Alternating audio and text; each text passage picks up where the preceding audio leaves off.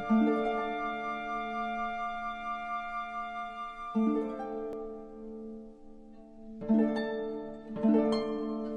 few years back, Harvard finally published, it's only 300 years late, the remaining works of Isaac Newton. In these alchemical works, too embarrassing to be published, Newton points out that he discovered the laws of motion and gravitation from his study of Egyptian metaphysics, his word for Kabbalah. The rabbis were allowed back into England only 30 years before Newton did this. And Newton made his own personal translation of the text of Genesis from the Hebrew himself, and it got him in so much trouble that he lost his Lucasian seat at Trinity College because of it, because the Christians couldn't accept what he found. The simple Christians. I'm not trying to demean Christianity.